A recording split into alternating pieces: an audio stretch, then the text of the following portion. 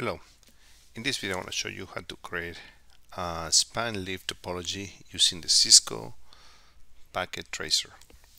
Cisco Packet Tracer is a simulation tool from Cisco that helps us prepare for the CCNA and basic modeling. CCNA is one of the Cisco certification for the networking world, and what I like to do is actually divert from the original legacy core distribution access networking model to something more modern, which is a span and leaf, where we are only a couple jumps away from our destination, and increase resilience, increase capacity, removes the spanning tree protocol issues that actually come with that, and modern networking technologies really rely on that. The version that I want to be using at this time is going to be the version 8.2.1 from Cisco Packet Tracer, and the topology is going to look like this. We're going to have two spine routers and two leaf routers, because the limitation on Cisco Packet Tracer, I'm not going to connect those via EBGP. I want to use EBGP, and in that respect I want to simulate with a local loopback addresses 1, 2, 3, 4, 5 respectively, and 888 at the bottom to demonstrate the resilience of the network. So let's go ahead and get started. I'll go ahead and start a new drawing. We want to use, for the usage of the interfaces, Cisco Routers 2911, because they have 3 interfaces to connect in the CCNA lab. So I want to drag the respective spines, 2 spines, and I want to drag 2 leaves, and additionally I want to have one more internet router.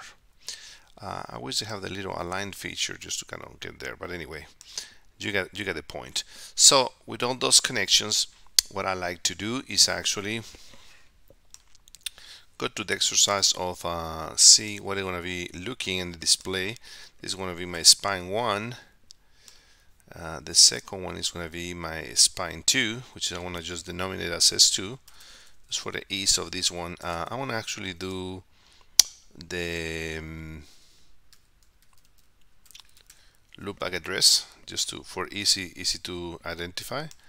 I want to do the 1.1.1.1, and my leaf, in this case, the display name, I want to do leaf 1, which is going to be 3.3.3.3, and I want to do the leaf number 2, which is going to be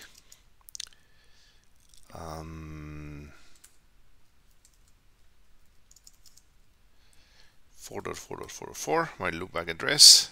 That's the one I want to advertise. My display in this one is going to be leaf 3, and it's going to be 5.5.5, my loopback address.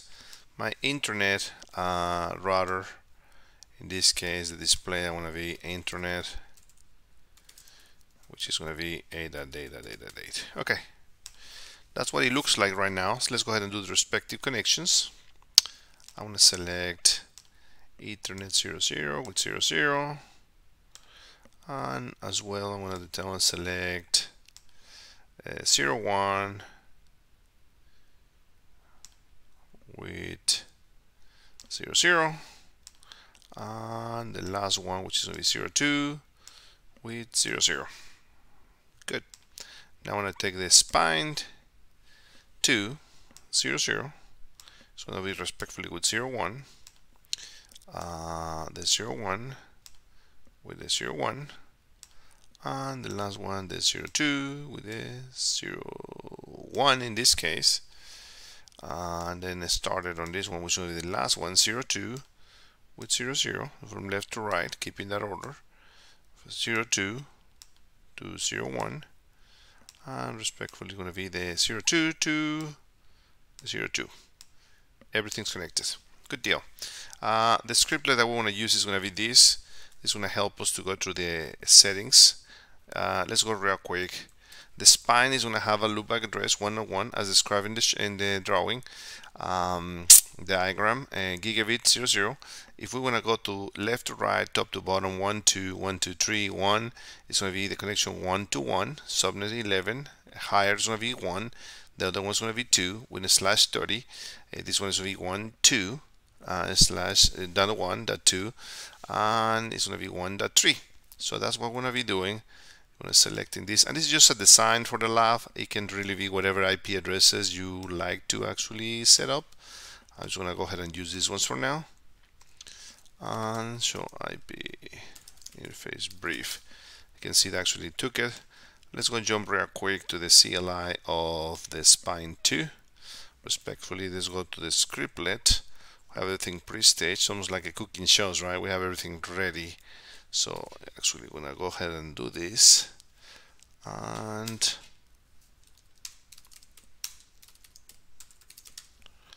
let's go ahead and paste the config to.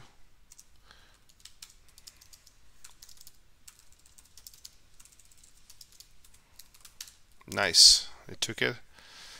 Let's go to the, we can actually save the configs as we go.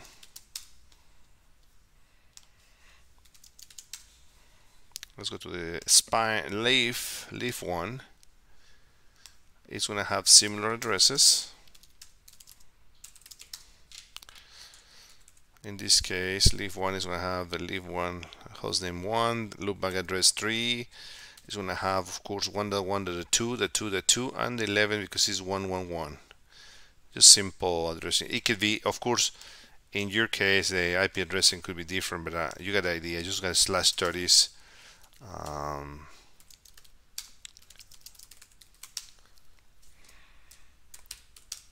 And then we have the IP addresses, and let's go to leaf 2 real quick here. Leaf 2 is ready to get the config. The IP address, the loopback address 4, the respective addresses. I want to go ahead and get there.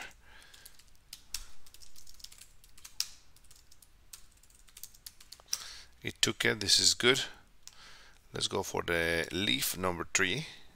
And this is using 5 routers, but the resilience that increases is incredible. This is amazing design. It actually is resilient, is predictable, is solid, is robust. I mean, I can really be more excited to make this video. Future network technologies is going to embrace all this, and we don't want things to go down. We like things to be solid, consistent, working, and predictable. So eventually we can bring automation to start verifying all those settings. So eventually we don't running or risking anything in terms of not having the assurance that everything's working the way it's supposed to. So right here, I need to go in configuration mode, and then get the configuration here. Here we go. Everything is looking good. Everything's looking really good. But we don't have any awareness of addresses. We don't have any advertising. We don't have any routing. So we need to go ahead and enable routing. So let's go ahead and do that, because we want to be using the Cisco Packet Tracer. We cannot use EBGP. So in this case, we're going to use EBGP. So what we want to do is actually assign an AS number. I want to make a neighbor, and eventually want to put I'm going to advertise a mask. That's all we're doing. So I'm going to go ahead and do it real fast here for all the settings. Router, BGP, my neighbors, and my advertise subnet. In this case, that's all I'm doing. So I put IP address in the first pass. I'm configuring BGP in the second pass, establishing some neighbor relationships, and advertising some specific loopback addresses. Pretty straightforward. Eventually the adjacency is going to come up. Let's remember, BGP is not the fastest protocol in the world, but it drives the internet, so that's a good thing. Here we go, the adjacency came up. Let's go to number 3. Router BGP 60.0530, my neighbors, my masks, and again, I always want to put the configs and the details for the video. I want to put information about this configuration so you can actually follow along and get things working as usual. Config T. Here we go. So now in leaf 3, we have awareness of the network. We should be able to hit the spine correctly. We should be able to hit both spines actually. We should be able to reach the leaf, the internet. Life is good, and that should be the same thing in all the leaves.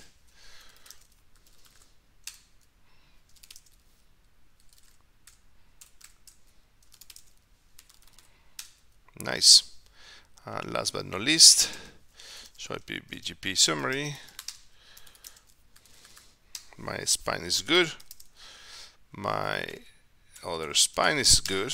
Okay, let's go ahead, extra dot, and my internet address is fine.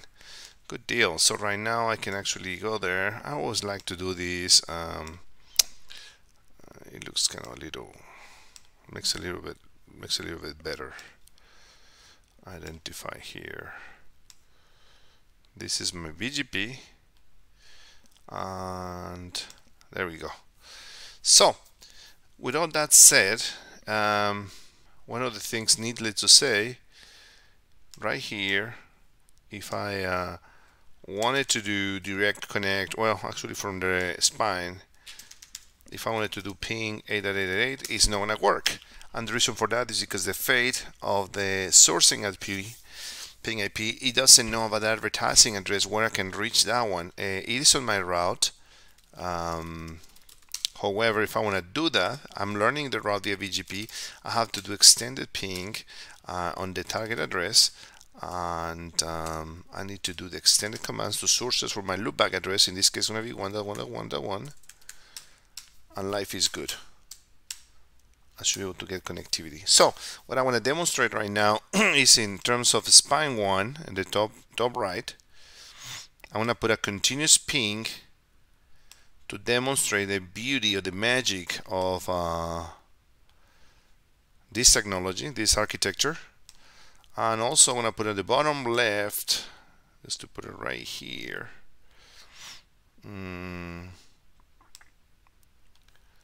what it would look like in case you're following. Good deal. So I want to do 1,000 pings in one side, 1,000 pings in the other one, and eventually I want to start playing around a little bit with the router interface to start shutting things down and see how that affects the resilience of the network. So this is the internet at the bottom. I want to have here on the left the spine 2. That's fine. We can probably condense a little bit more here to give more space here. So what I want to do here is going to be ping IP. This is a spine 2, is going to go to the internet. Repeat 1,000 pings. Yes, I want to extend the command. Since this is spine 2, is going to do 2.2.2.2. Sweep ranges, I want to stay right there. I want to do ping IP address IP 8.8.8.8.8. Repeat 1,000 times, 1,000 pings. Oh, I missed the extended commands. Let me repeat this real quick. 8.8.8.8.8. 1,000. 100 is fine. Timeout. Extended, yes. My source, this is spine 1. Alright, I'm ready to go. Yes, here it goes, fire in the hole. Both are doing ping. If I do show IP interface brief, you can see things are moving, packets are flowing. So I'm going to go ahead and shut down the interface. Let's say the 00 in the internet router at the bottom. So config, the left link, config T interface gigabit 00, shut down. You can see the red. It had a little blink here, have a little dot, stop it. So I did here, it continue. So that tells actually you lose connectivity for a little while, it continues. So let's go ahead and carry on. Let's go ahead and do interface gigabit 01. Let's shut it down that one. Let's shut down the second one. Look at this, another bleep. Another bleep like a dot, and connectivity is gonna reestablish with BGP. All the traffic is coming from 1 and 2 coming this way. Now it gets better. It gets better here.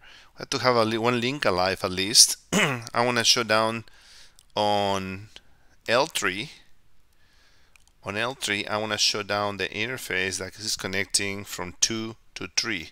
So show IP interface brief is the gigabit 01. Config T interface gigabit 01 show down. Let's go back and take a look how it looks like. You got another blip. Connectivity continues. Look at that. Network flap, interface flap. All the traffic is coming here to this guy.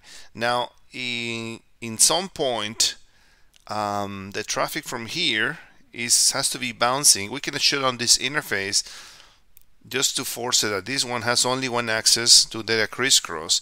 So I'm gonna go to router 1 and the interface show IP interface brief. The one comes from 2.1 to 1, this one, which is gigabit 01. I want to shut it down.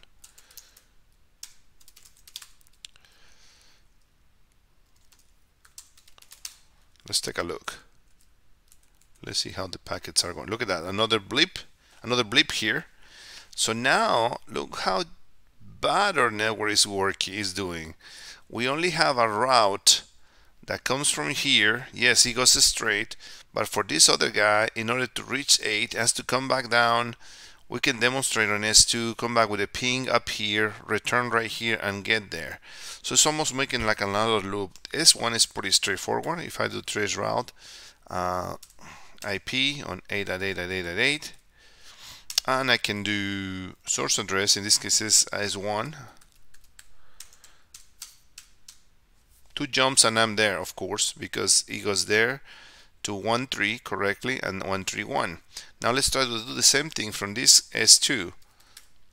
Trace route, IP on 8.8.8.8, and it's going to be the source address 2.2.2.2. Look at that. It goes as expected here from 2.2 to 2.2.2 to this one, from 1.2 to 1 back to the other spine, and from 1.3, and then eventually just kind of that. Now this is very impressive considering we have all these interfaces down. Let's go ahead and not shut down the interfaces, some of those. Let's see how can we survive. No shutdown, no shutdown, and now I want to go there even better. I want to do a physical shutdown of the router. We're losing spine 1, but let me make sure it's safe. I believe it is.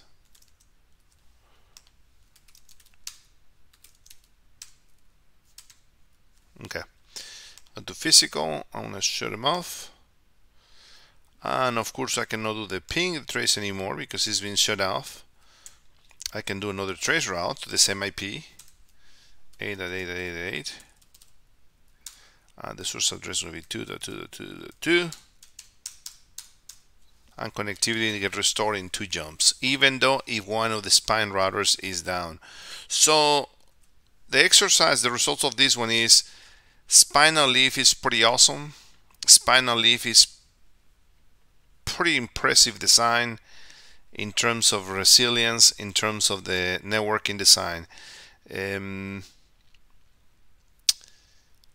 Basically 2 spines, and eventually you can grow 3 leaves. If potentially you have in your data center more growth, you can start adding more and more resources, and you can start adding more leaves. Of course, respectfully, in that regard, you have to start adding more spines, and eventually that's gonna grow, scale horizontally, and that's gonna be the solution on modern networking, how to overcome capacity issues and the resilience. No matter, you can actually do maintenance, shut down interfaces, unplug things, upgrade things. Things will just work either one way or another one. This changed completely the modern way of thinking in networking. This changed the way of doing things moving forward. Of course, this is a representation of the local address. It could be more things connected, your servers, your data center, some other internet connectivity. This could be just going to get traffic like east-west to the internet, leaving these the core things just kind of working together. And potentially one of the things that eventually I like to cover in the future is talk concepts like VXLAN that eventually embrace mobility on capacity within the same concept, span leaf, that eventually bring in agility and networking. But for now, this is all what I wanted to show you guys. Hopefully you like it. This is an amazing technology. Span leaf is really impressive, and hopefully in your designs you can embrace some kind of technology like this. This is definitely the future in modern networking. We like to make things working. We like the things to be resilient. We like things to work no matter what. Hopefully enjoy. Stay safe. Have a great day. Kudos like always, and give a thumbs up to the video if you like it. Have a great day. Bye now.